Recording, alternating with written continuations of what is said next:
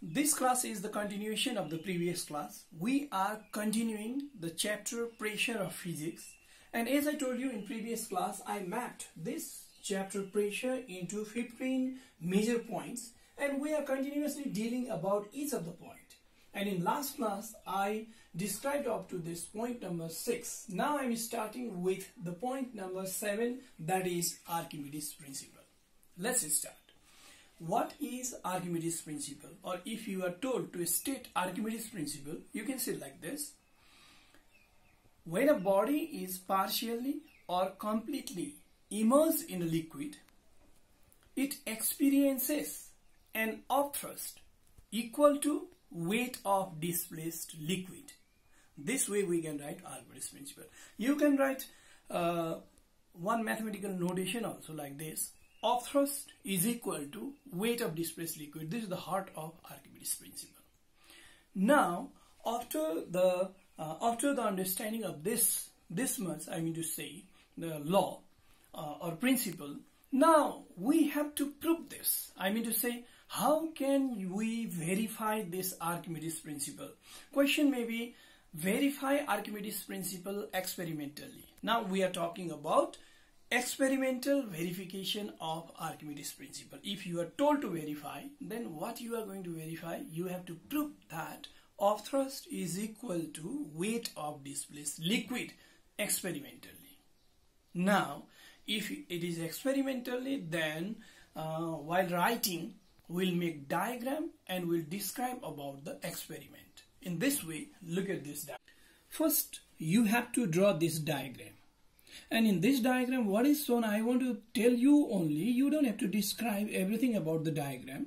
What is the arrangement in this diagram, you have to understand. That's why I'm saying, look at this. First, a body is weighed in air, and then it is again weighed immersing into water. And later side, look at this downside, what arrangement is made. An overflow can is completely filled with water up to the spout, and just under the spout there is an empty beaker which is placed on the top pan balance. And in second diagram, look at this. Now when this body is immersed into this water, then it displaces a certain amount of water, and this displaced water goes out through the spout and is collected in this beaker, and combined weight of displaced water and beaker is taken in second figure, in this figure. You don't have to describe all these. You have to make the diagram, and you can start this way.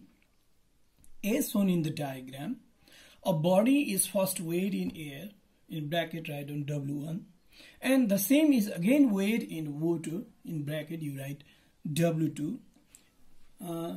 In the meantime, the weight of the empty beaker and beaker with displaced water is also noted down. After saying this much, the weight of empty beaker is W3 and weight of beaker with displaced water is W4.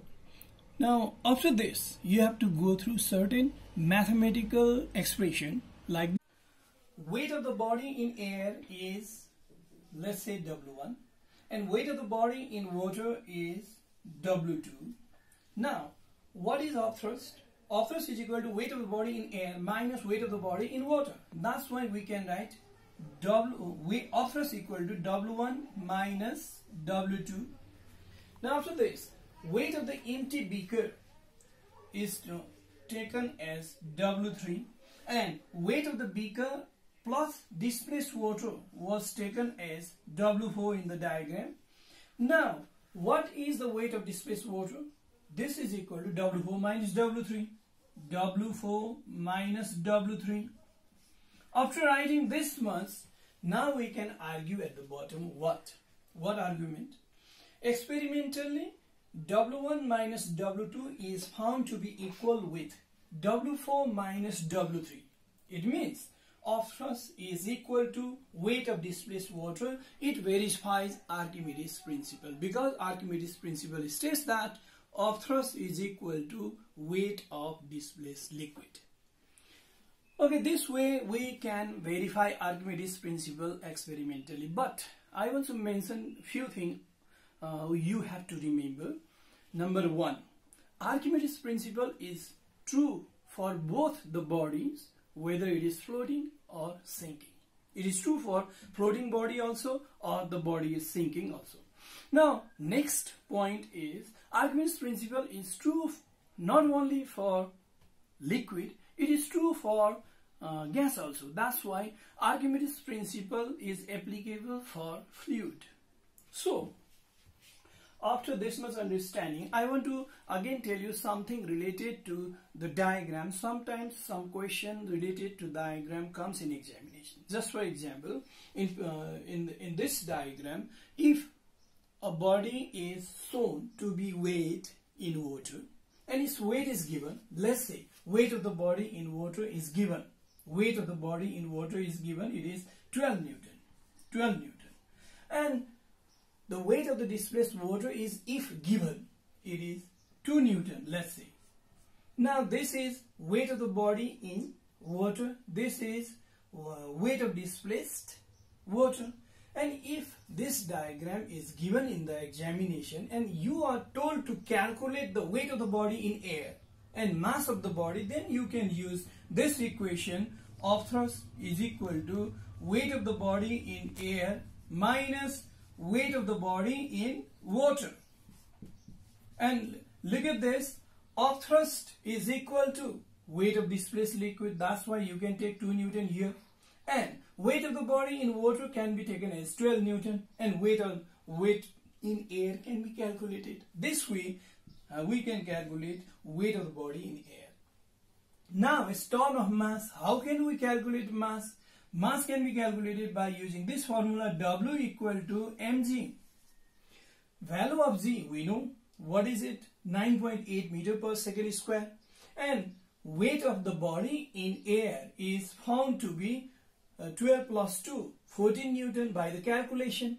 We can take here 14 Newton. We can take here 9.8 meter per second square. Mass can be calculated.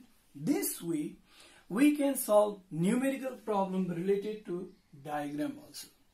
In the same way, I want to tell you something more about the tricky questions. Look at this. Let's say a table is given.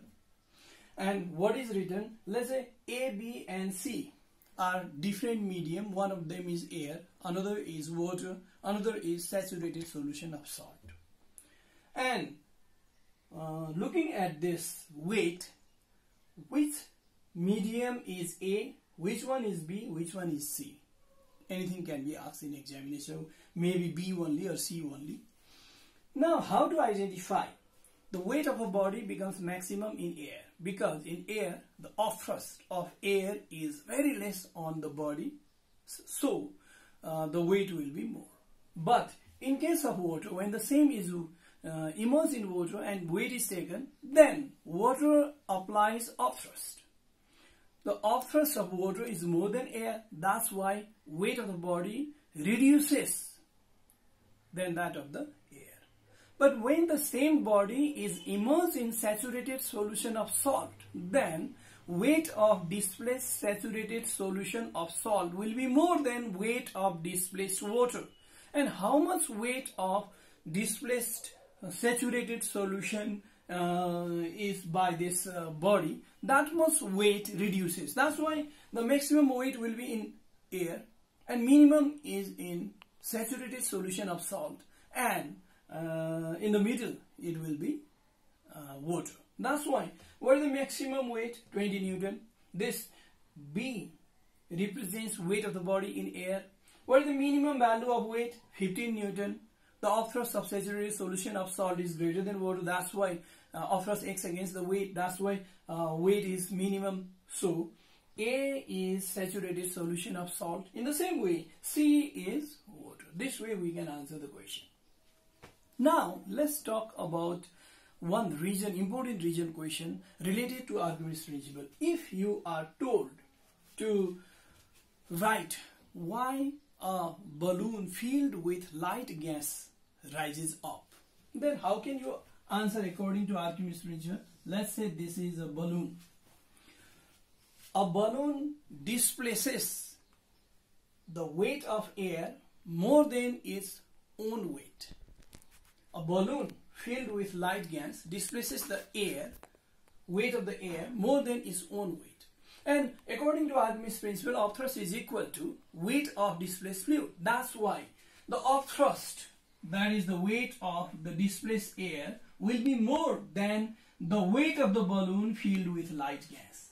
Since upthrust is more, weight of the balloon is less, that's why resultant force acts in the vertically upward direction. That's why a balloon rises up. This way we can answer.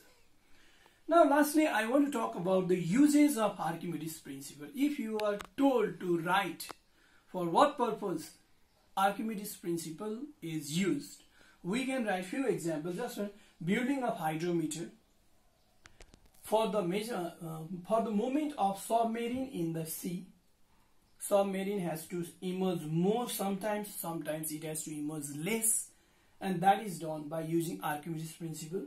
To fly the hot air balloon, sometimes we have to fly to greater height, sometimes we have to fly to low height, and it is done by using Archimedes principle. To move a ship into water from land. Don't be confused, this hydrometer is a device which is used to measure density of the liquid. This way we can write some application or uses of Archimedes principle. This much for today. Another class will continue with principle of flotation or law of flotation.